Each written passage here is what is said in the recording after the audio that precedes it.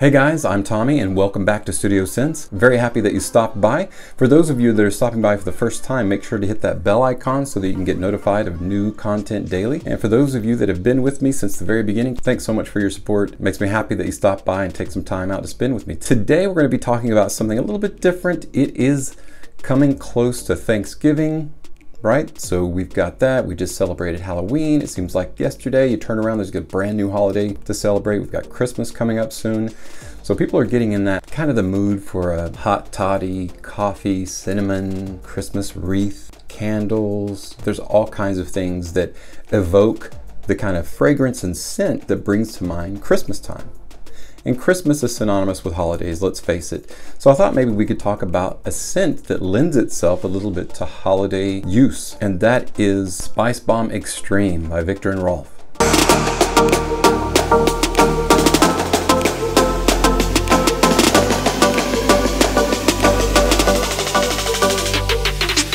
Victor Horsting and Rolf Snoren founded Viktor&Rolf back in 1993, I believe it was, and they specialize in conceptual or experimental new designs, things that are sort of avant-garde or unorthodox, out of the ordinary, experimental. That's kind of their thing, and they go that way with fragrances as well. It's everything that you like about Spicebomb, if you liked Spicebomb, and then some, even more, as is inferred by the moniker Extreme. Spicebomb Extreme did come out in 2015. Some people have said that it smells like Emporio Armani, Stronger With You Intensely, and it's been compared to other ones out there, but really there's nothing quite like it in the fragrance world or community. There's a lot of things to like about Spicebomb, and we're going to talk about a lot of them, but let's start from the top and look at the presentation.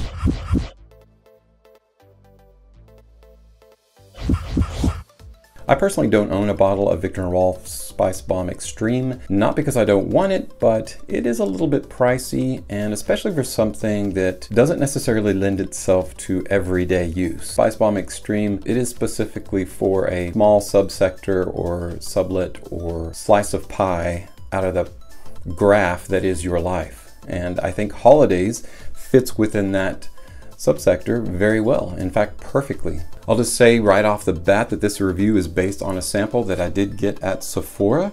So to the young girl who made the sample for me, thank you so much, because about 30 seconds after she got into the bottle, the entire store smelled like Spicebomb Extreme, which is a nod to its sillage, its projection.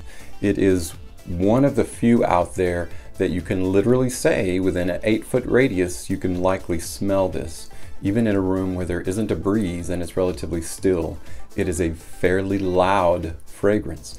However, it's just in the opening. It doesn't necessarily maintain that loudness, which is actually a positive thing, because if it did, it would be a lot more off-putting to a lot more people. As the name implies and the bottle defines, it is a hand grenade with a little copper ring pin. It has been described as a fiery interpretation of the original Spicebomb. It kind of has that sweet gourmand vibe of like caramel and sea salt with the warmth of chocolate, which is a very holiday interpretation or profile. Seductive, intense, overly sexy, a tag of Spicebomb Extreme. In fact, I keep this in a container because as the girl was making me a sample, some spilled onto the container, and it's now on my fingers and I've not even sprayed it, and it's really, really strong. And I can see why you could be, confused by the smell of potpourri and the smell of Spicebomb Extreme, because it is very extremely spicy in the same manner that a potpourri will be very spicy because of the cinnamon in it. So let's talk about some of the notes. It does have lavender, and it's a really kind of a unique way of mixing that lavender with black pepper and caraway. In fact, they use a lot of caraway. I think they kind of got carried away with the caraway. I just had to say that. They didn't get carried away. It's a perfect amount, very well blended. In the top notes, we've got bergamot, we've got grapefruit, pimento or allspice, kind of the same thing, interchangeable, and black pepper. In the mid, we have kind of a floral saffron. We've got spice again with cumin, cinnamon, and chili or chili pepper. Going down into the base, and this is where it gets really heady for me, and we've got oud, you've got a tobacco note, you've got a leather note, although that leather note probably lends itself coming a little bit from the amber or the labdanum, especially with the tobacco and the labdanum creates kind of a leathery musk feel or sensation. And so it adds a perfect aroma and aromatic fragrance to the setting, to the situation. And yet think about that curled up and coming off of your body and emanating from you and those around you, getting that pleasurable vibe from Spicebomb Extreme. And that's exactly the kind of situation that you would wear it in, and that it would really come to its own in. Just like an actual bomb, Spicebomb Extreme's open is an explosion of different notes. So you can pick up on the varying levels of veracity of each note as you're trying to sort that out. Something that's also running through your mind is, where am I going to wear this? In what situation is it going to be appropriate to wear something that is this initially loud? As it turns out, you don't really need to answer that question, because after about an hour or two, it seems like, and I'm going to put my emphasis on seems like with air quotes, seems like that Spicebomb Extreme kind of drifts away, or becomes a lesser than, or becomes, I dare I say, a skin scent. Can anything that has the word extreme in the title become a skin scent? Yes, it can. Is Spicebomb an example of that? I would say no. The reason I'm saying no, and it sounds like I'm disagreeing with myself, is I want you to consider one thing. Okay, we all toss around, and I say we, I mean in the fragrance community, we toss around the word anosmia, probably a little bit too much. Anosmia doesn't just come out of the blue. It typically follows some kind of trauma, typically, usually. More often than not, we're confusing anosmia with scent confusion. On any fragrance forum, there isn't any gray area. You're going to get two different schools of thought. The first school of thought is that Spicebomb Extreme lasts for a very long time. You'll get 14 to 16 hours of longevity out of Spicebomb Extreme. The second school of thought is, this is crap. Why are they selling us this expensive juice that doesn't do anything?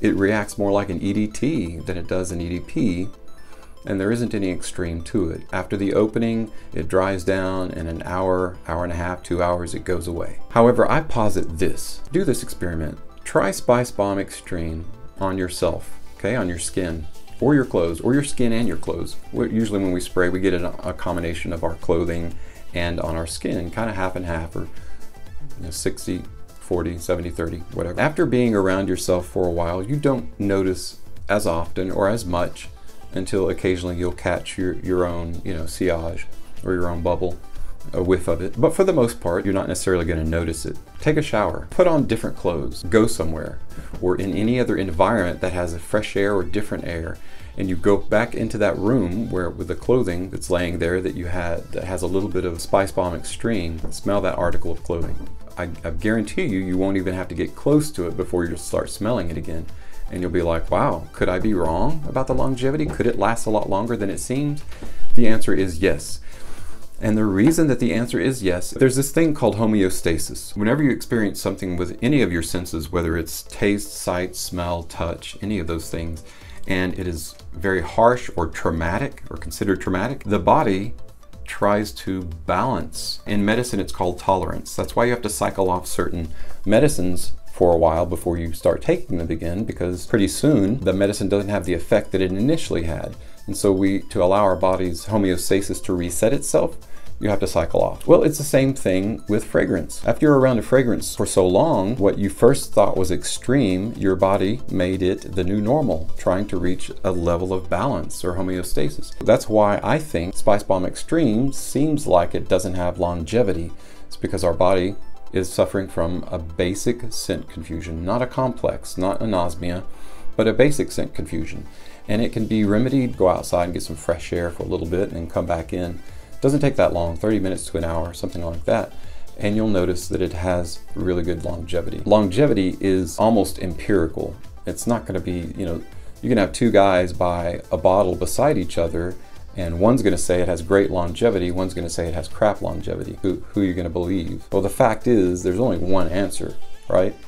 Unless the person that bought a bottle has gone to an extreme locale, living literally in the middle of the Sahara Desert or something and wearing it outside every day. So homeostasis, that's the answer. So the reality is Spicebomb Extreme does have fantastic longevity. It is a longevity beast and a half, okay?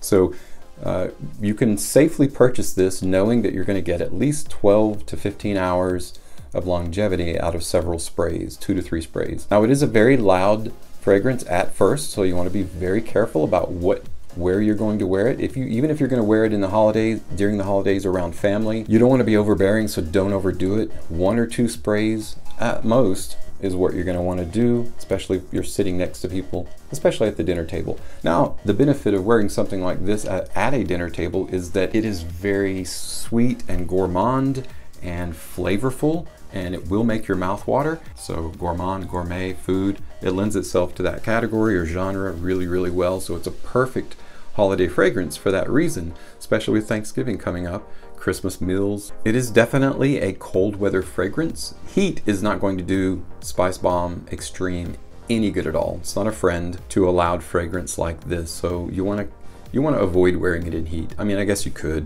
do anything you want, of course, but it's not going to be the best presentation or representation of what the fragrance can do. In a 24-hour cycle, I would say evening time is going to be the best use of the fragrance, the best time to wear it. It's a great oxytocin inducing fragrance. If you haven't heard of it, a lot of people call it the cuddle drug. It's similar to dopamine. It's released in our brains anytime we feel love or affection for a person, and it makes us want to touch them, hold them, hug them, and that's why they call it the cuddle drug. This almost feels like it's got a little bit of oxytocin pheromone in it, so because it does lend itself toward that kind of, it's very seductive, very comforting, very homey, but also very exciting in a way because of the way that it makes use of the infusion of the lavender, the cumin, the caraway, and the black pepper. The way they're blended together, it really has a vibrancy, in that opening especially. You get a little bit of the fruit and a little bit of the floral with the lavender, the bergamot, and grapefruit. But for the most part, that dries up pretty quickly, and what you're left with is an amalgamation or a composite of all these different spices that are almost battling. It's almost like a battle royale of the spice rack, right? So they're all trying to vie for dominance or attention. And so occasionally you're going to be picking out certain notes that you weren't necessarily aware was in the forefront because it wasn't, right? Because it lost the battle, at least temporarily, to chili, red chili. You're going to get kind of that cuminy chili vibe, that heat, that hot sensation. And then you're going to get that milky, caramely gourmand of the black vanilla coming up in there with the oud and the tobacco, and you get that leather, musky, a little bit heavier, denser feel. And that's when you really, really come to appreciate that you've been thinking about a fragrance. You've been picking out the notes in a fragrance. It's almost like dessert in a bottle as well. There's so many ways that you could describe Spicebomb Extreme. So while there's a lot of varying opinions and discussion about the longevity, I can guarantee you that the reality is that you're going to get at least 12 to 14 hours out of it. It is a very loud fragrance at the beginning, but give it a little bit of time. And when I say a little bit, honestly, 30 to 40 minutes. And most of the loudness is completely gone, and it's dried down into those super enjoyable notes that are in the mid and in the dry down itself. That's when they all come together, shake hands, hug each other as a family, stand there and pose for photos. It's just super enjoyable, and there's not a lot one can say negative about Spicebomb Extreme unless you get hung up on that loud open. Unless you get hung up on the incorrect thought that it is not a longevity beast, that the longevity is gone. It's just your schnoz getting confused, reaching your body, trying to get that homeostasis, that balance. It only takes some fresh air or some coffee grinds or something like that to reset your sense, and then you realize, hey, this really does smell good and it lasts a long time. The only other negative thing I'll say, and I'll drop it after that, and I'll be done, but the price point is still a little bit high. It's about 100 in Sephora, I think it's about 120 bucks. For a 90 ml bottle. It's not super bad, but still is a little bit pricey. So my recommendation is for anyone, whether you like extreme spicy fragrances or not, is to get a decant or get a sample at first. Make sure it's going to be something that you do want to add to your collection, because it's not going to be something unless you decide that you want to make it your signature scent, which is going to be probably unlikely. It's not going to be an everyday grab.